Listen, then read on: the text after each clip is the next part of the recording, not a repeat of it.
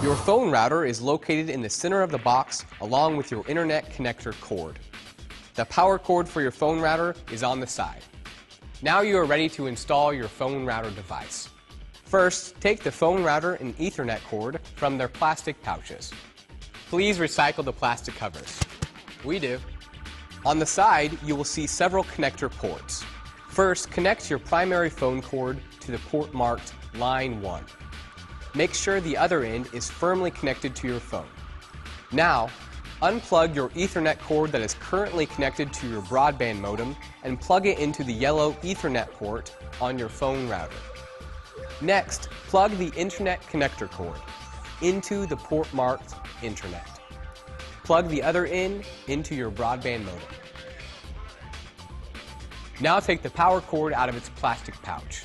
Recycle it too, and plug the adapter end into your phone router.